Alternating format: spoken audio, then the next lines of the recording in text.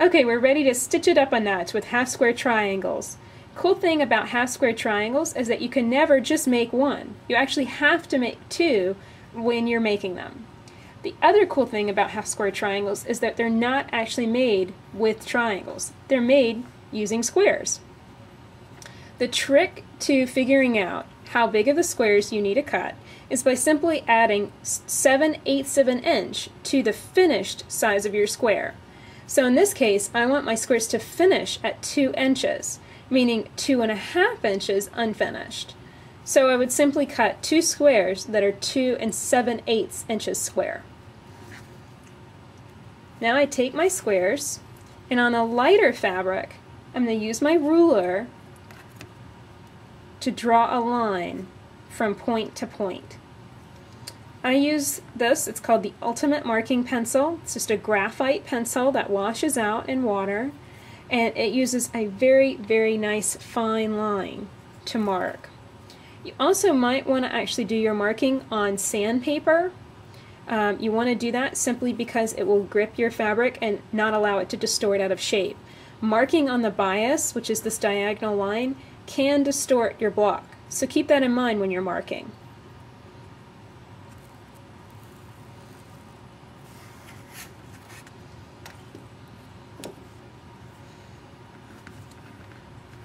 So now our pieces are marked. Let's take them to the sewing machine and start stitching a half square triangle. Really quickly, how this works is I'm going to line up the 2 pieces, and I'm actually going to stitch 1/4 of an inch away from the center marked line. Then I'm going to stitch 1/4 of an inch away on the opposite side from the center marked line. And then after that's complete, we'll cut them apart and have 2 finished half square triangles. Let's stitch this together and see. First, run through your scrap charger and end with your needle in the down position.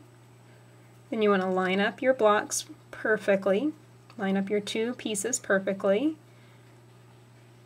And you're going to start stitching, because you're 1/4 of an inch away from the center line, you're going to start stitching over here. But just make sure that you're lining up your presser foot even with this corner.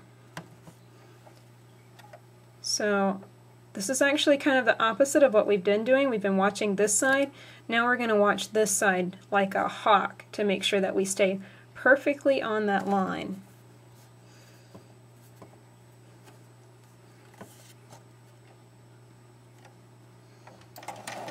Just start stitching slowly.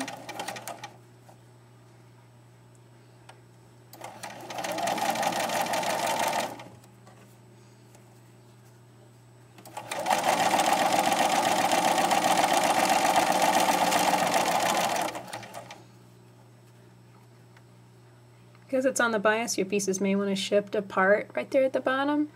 Just make sure that you keep them right in alignment. Okay, so we've stitched our first line of stitching 1/4 of an inch away from this marked line. You want to use your ruler to just double check that you are very accurately staying on that straight line. If you're not, please take the time to rip that seam out and stitch it again. So now we're going to line up again on this line, stitching 1/4 of an inch away, or 1/2 of an inch away from this line.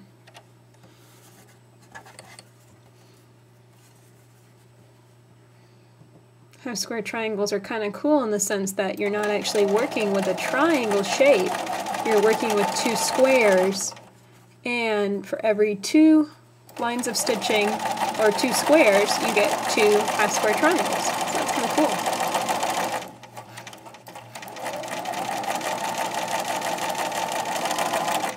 There we go. So here's the finished block. As you can see, there's 2 lines of stitching and then your center mark line. Now you're going to line your ruler up with one of the lines of stitching and trim this apart. You want to cut on the line that you marked with your pencil, so straight down the center. Now you really don't have to use your rotary cutter to trim these apart. You could just use a pair of scissors and cut them by hand. It really doesn't matter. So now you have 2 half square triangles. You want to take this to your ironing board and press the seams open First, finger press very carefully, because these seams are on the bias. They're going to want to pull and twist out of shape. So finger press first, and then take them to your iron. It's also very important, once they're pressed open fully, to lay them back on your mat and measure them with one of your big rulers that you use to cut out your fabric web. This is going to ensure that it was cut and finished at the exact correct size. So this block was supposed to finish, unfinish, technically, at 2.5 inches, so that when I piece this into a block, it will finish at 2 inches. And this is dead on it. So that's terrific. 2 half square triangles for every single half square triangle unit.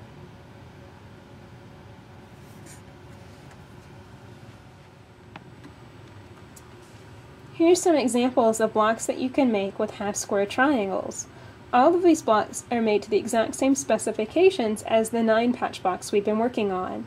So each piece finishes at 2 inches, so that the total block finishes at 6 inches. As you can see, this is created using 6 half square triangles. So you really only have to piece 3 units to make as many half square triangles as you need. Here's another cool block you can create with half square triangles. It's created using 3, and 3 blocks of each color in a solid. Here's kind of a variation of a pinwheel block using 4 half square triangles. And here's what I call a donut block with 4 half square triangles in all corners. There's a lot of things that you can do with half square triangles. We even have a half square triangle basic blue variation. Let's go check out that next.